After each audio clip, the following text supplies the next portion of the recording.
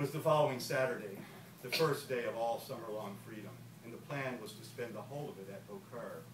"Slow down," Catfish ordered Leanne as she captained the Gremlin the last few river road miles.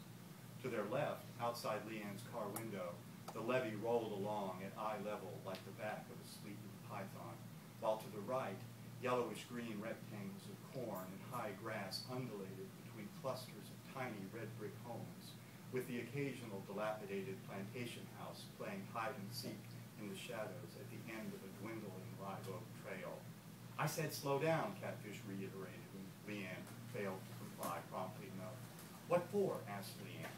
She was anxious to get to Beaucoeur before the dark clouds piling up south of the river became a reason not to. "Because there's something I want to see," Catfish replied.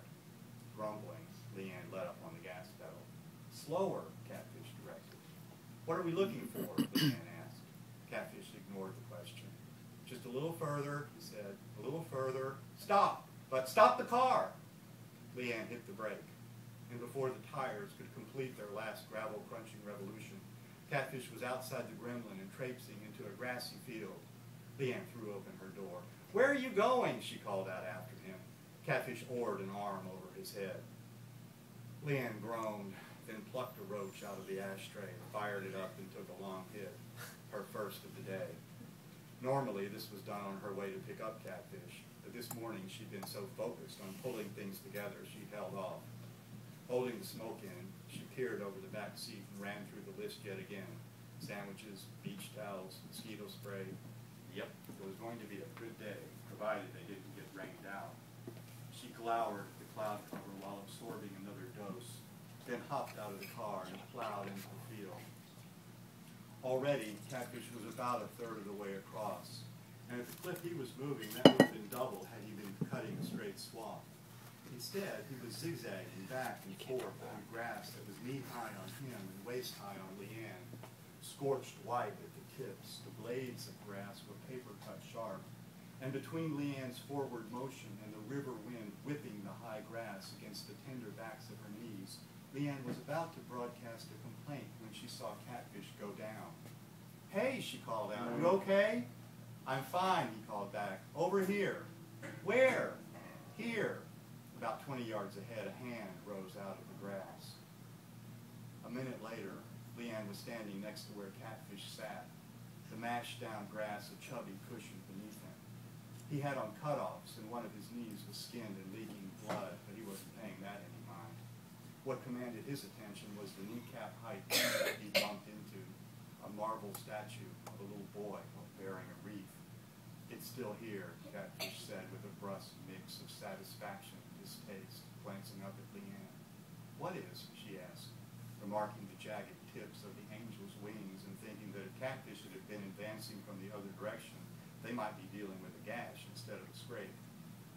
Then the wind came through, as long and low and heavy as a saltwater wave and with a similar hush, and when it did, Leanne gasped, because in that moment the grass lay down as flat as if the field had been plowed, jutting up around them like dinosaur bones out of the earth or grayish-white tombstones. "They're all still here," said Catfish, his voice barely separate from the wind. Having just copped a buzz, Leanne gawped speechlessly at the stones as the grass gradually straightened, coming back up not all at once, but in fits and starts determined by the ebb and flow of the wind. And like the grass, Catfish rose not right away, but in his own time. "What is this place?" Leanne said when he was at last fully vertical. Catfish spit on his hand and rubbed it into his knee. "One of the family graveyards," he said. "One of them?" "There's a bunch. There were. I don't know how many there still are. The mausoleum was just for the immediate family." Leanne squatted next to the angel and pushed the grass back from its foot-high base. "Robert Pierce Beaucoeur, 1811 to 1814. Weep not, mother and father, for me. I am waiting in glory for thee." "Wow," said Leanne. "He was only 3. "So what?" Catfish said. Leanne glanced up at him. He'd only said 2 words, but there was something in them the economy amplified, something at once foreign and familiar Leanne couldn't put her finger on. Then she did. Catfish sounded exactly like Tess did whenever she troubled herself to address Leanne, icily devoid of emotion. Nothing, said Leanne, straightening up. It's just, you know, sad. It's sad, all right, agreed Catfish, but there was irony there. What do you mean? Catfish shrugged. Little Robert's father was Henry Beaucoeur. He was married to one of my great-great-great aunts. They weren't that rich. They only kept around a dozen slaves. And every now and then, when things got tight, as they sometimes did, since Henry very much enjoyed playing craps, they'd sell one. Nobody knew that better than Rose, the family cook, who'd already had 2 of her children taken when they came for the 3rd. His name was Job. There's no angel for him.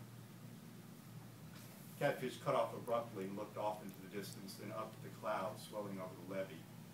It's going to rain, he said, his voice as parched as the grass. What happened? Prodded Leanne. Catfish glanced at her, then spun away. While speaking, he'd been surveying some interior landscape where the Tess-like demeanor prevailed. But in that split second of contact, something flashed in his eyes, something Leanne knew he didn't want her to see, and she wished she hadn't seen, but it was too late. Because in that moment, all the information that had been collecting inside Catfish, all those statistics and pictures and words, seemed to crystallize into knowing and rush up his gullet, like a mob trying to exit a burning hall. And as Catfish did his best to keep the door bolted, his face contorted and twitched. Caught off guard, Leanne stood watching through partially lowered eyelids, mortified over being too stoned to know how to make whatever was happening to Catfish stop, as he first bent forward and hugged himself, as if he had a bad stomach ache, and then notched down onto the ground. "I'm so ashamed, Leanne," he said. The words came hiccuping out on a torrent of sobs that sounded like something inside him was being beaten and torn. "I'm so ashamed I don't know what to do." Leanne steered herself to him. "It's okay," she said. "It's okay." She placed a palm on Catfish's shoulder, as lightly as one would the first hair on a baby's head. And as she did, she realized how rarely they touched and how powerless doing so made her feel. "It's not your fault," she told him. "It's not." "I know," Catfish gasped, "but it's still in me. It's what made me. What am I supposed to do?" "I don't know," said Leanne, frantically trying to figure it out. Maybe we should just stop." Catfish sprang up, his anguish churning with rage. "No," he protested. "That's what they want. That's what they're counting on." Leanne stumbled back, almost tripping over a grave marker. "Who?" she said. "Everyone," Catfish replied. Leanne shook her head. "That's not true." "No?" Catfish demanded. "No," answered Leanne, "and it isn't fair either. There are lots of people who don't want that." "Not in my family," said Catfish, kicking grass. "What are you talking about?" said Leanne, edging into annoyance. "What about you? What about Catherine? That's who you're getting all this from, isn't it? She cared enough to choose to spend the last year of her life locked up in an attic. She cared so much she..." Leanne caught herself. "Anyway, in case you haven't noticed, I care." Catfish glanced up at Leanne, then out toward the roiling horizon. Another blast of wind, this one chilly, batted in the first raindrops as the last bolt of sunlight cleaved the ocean of sky. Leanne watched the monuments bob, then cleared her throat. "We should go," she said. The silence stretched enough to make her wonder if Catfish was mad at her. Then he turned. Although his own squall had blown out as quickly as it had blown in, his cheeks were still shiny with tears, but there was no self-consciousness. Rather, he was back to being focused and calm, back in the eye of the storm, as if he'd poked his head out and yanked it back in. "I know you care, Lee," he told her, "and I'm glad you're here. But there's something you need to know." "Okay." "We're not stopping." "Who said anything about stopping?" "Oh, yeah, but, only because I know," said Catfish, "and I appreciate it. I appreciate everything you're doing. If it wasn't for you, we wouldn't be here. But now that we are, now that we've started, I can't stop, Lee." Catfish shrugged, a desolate smile dimly lighting him up. "I'm the last one, the last Beaucoeur, unless I have kids, which, as you and I both know, is probably not in the cards." "I get it," Leanne assured him. "Do you?" "Of course. You feel a responsibility. The smile burst wide open like the rising sun streaking across the horizon. Yes, cried Catfish, that's it. That's what I'm trying to say. I was meant to find those records. I've been chosen, Lee. He thumped his chest. Me. I've been given a chance to do something big, something important, just like Frederick's always talking about. I've been called upon to make things right for my family and for all those people my ancestors harmed. I don't know how yet, but I have ideas. I have so many ideas I feel like my head's going to spin off. Catfish took a few jagged steps one way, then reversed direction, his hands directing an unwritten symphony as the words tumbled over each other. My family, well, you know, we've got money, and one day it'll be mine. And when it is, I'm going to use it, Lee. Every cent. I don't want it. Knowing where it came from, just the thought of it makes me want to throw up. So I figure I can either burn it or put it to good use. And I'm going to use it, Leanne. I'm not crazy. I know I can't change the past. But with all that money, I can do a lot. I mean, we can. I want you to help me, Lee. I need you to. Anyway, even though I don't even know where to begin, that's what I think about. I think about it all the time. Otherwise, the sun dimmed, then flared again as Catfish came back to the here and now, planting himself in front of Leanne. So, he said, panting with exhilaration, what do you think? I think you're magnificent. No, I mean, you're still in, right? Yes. Lightning smacked the levee and the sky opened up. Drenched and hooting, they were a few yards from the gremlin when Catfish made a U-turn back into the field. Now what are you doing? Leanne hollered into the maelstrom. I'll be back in a minute, answered Catfish. Leanne opted to wait in the car with her roach.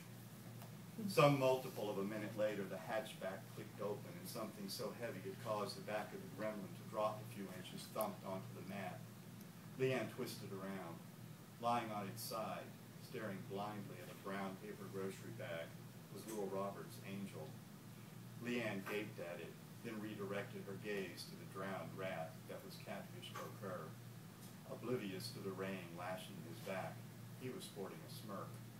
You started it, he said.